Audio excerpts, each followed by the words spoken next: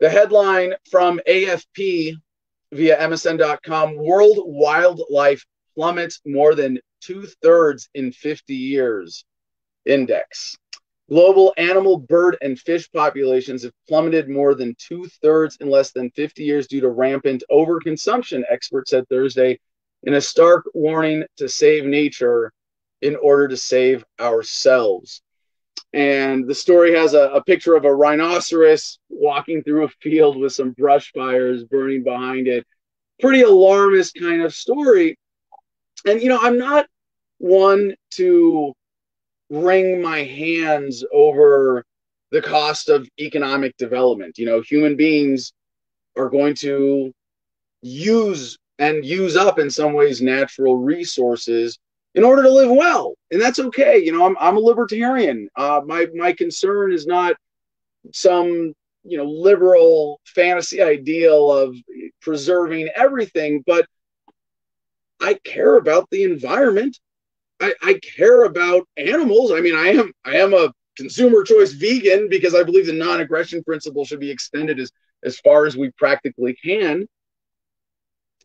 And I think there's a kind of dangerous whiplash effect when the liberals, who in many ways are connected to organizations profiteering from people feeling a kind of environmentalist guilt, the overhyped global warming, climate change. Well, it's not global warming anymore because we can't say warming. It's just climate change. And some of that's natural, but a lot of it isn't. And it really should be no surprise that we are mismanaging natural resources in some truly disturbing, destructive ways that I think libertarian environmentalists with a common sense approach that I think can unite people around these basic irrefutable principles of just smart management of natural resources without the liberal emotional hype can say, look, we need to look at this. And a lot of the problems with a liberal statist approach to environmentalism is that there's a government policy knee-jerk response. When it comes to global warming and general pollution, I don't know the absolute answer. I'm confident that we can innovate our way out of this if we get government out of the way.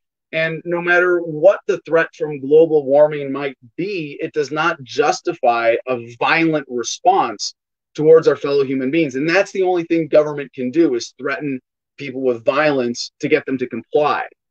And one of the most dangerous ways that this liberal knee-jerk reaction we see applied to preservation of endangered species is by giving government the control of these endangered species and their habitats. And one of the most dangerous examples we see in Africa in wildlife management is with elephants. Just sort of let's go with the big obvious example, the elephants in the room, shall we?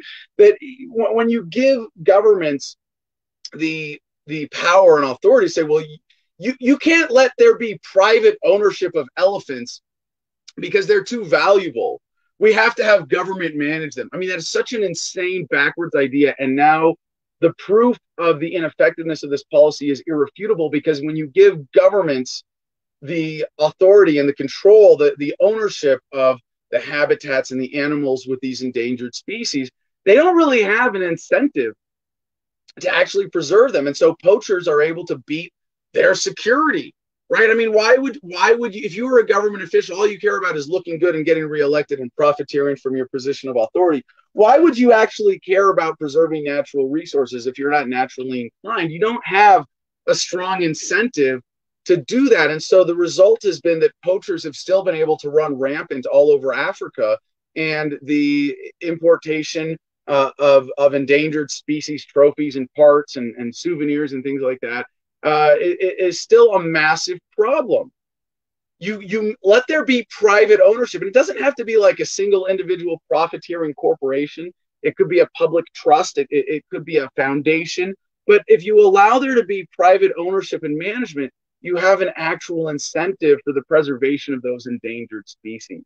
And the knee-jerk reaction of turning to government is actually horrific in its results. So human activity has severely degraded 3/4 of all land and 40% of Earth's oceans, and our quickening destruction of nature is likely to have untold consequences on our health and livelihoods. The Living Planet Index, which tracks more than 4,000 species of vertebrates, warned that increasing deforestation and agricultural expansion were the key drivers behind a 68% average decline in populations between 1970 and 2016.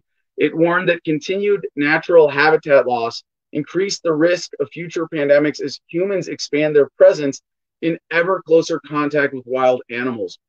2020's Living Planet report, a collaboration between World Wildlife Federation International, WWF, not the wrestling people, and the Zoological Society of London, is the 13th edition of the biennial publication tracking wildlife populations around the world. This is a staggering loss of Earth's biodiversity, according to Marco Lambertini, the international director for WWF, who said it's an accelerating decrease that we've been monitoring for 30 years, and it continues to go in the wrong direction. Yeah. And as he points out, all this is in a blink of an eye compared to the millions of years that many species have been living on the planet. So, what can we as individuals do about this? And this is a big part of, what I'd like to think and is critical to why I want to live the way that I want to live. And yes, part of that is being a consumer choice vegan, but that's only a small part of it. And a big part of this is just being more conscientious of your consumerism, your own lifestyle habits, living off grid for me, living on solar power and well water, and doing the best I can to get away from the pro-government, corporatist, consumerist lifestyle that promotes the destruction of this environmental diversity, the resources that create a livable environment for us.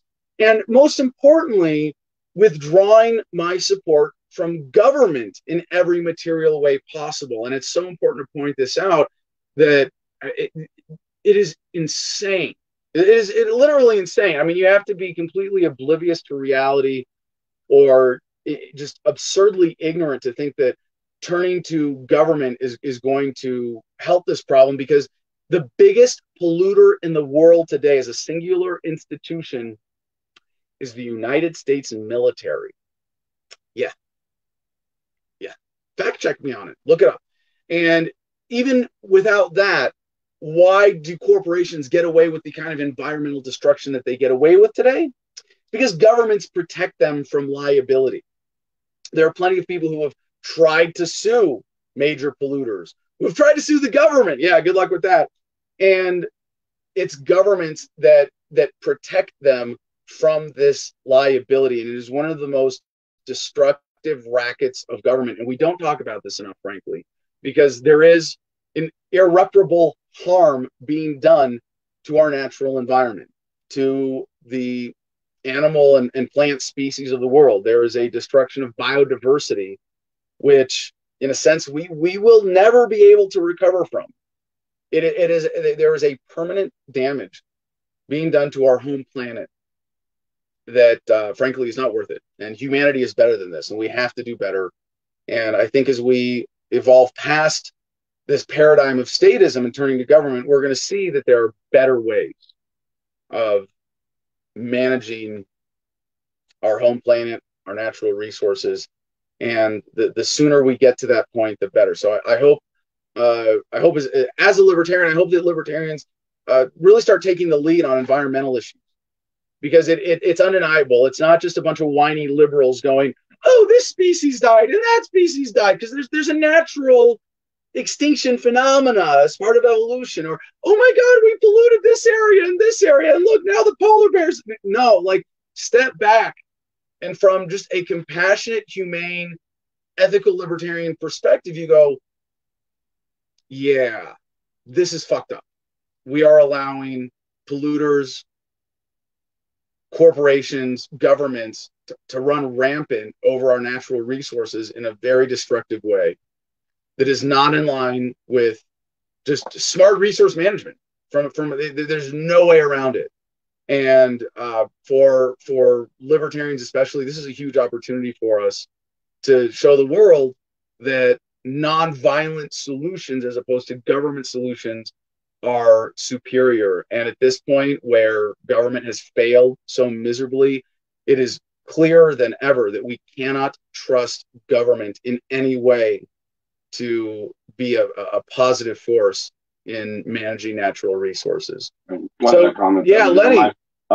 So one guy said that's why, speaking of the government, Trump is letting companies that he's invested in drill in the Alaskan wetlands. So that's a perfect example of it going all the way to the top. Yeah, no, that's a good point, Lenny. I'm glad you brought that up, and thank you to our commenter for putting that out. Now, when it comes to something specific like that, I don't claim to be any kind of expert to say, like, should they be able to drill right there, right now? Is there a cost benefit analysis that we can say, like, makes this justifiable? Like, hey, we're going to damage some moose population, but we're gonna improve quality of life for humans in untold ways by making this energy resource available.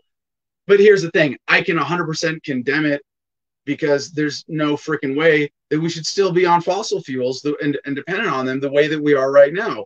And I'm not here as some lefty going, we've had this technology, we should all be using it, because yeah, I mean, that's true.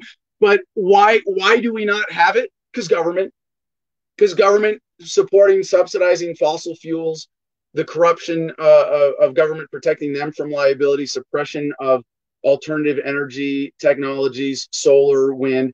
And it's not just the technology, but really the implementation of it that's being suppressed. And yeah, untold economic consequences.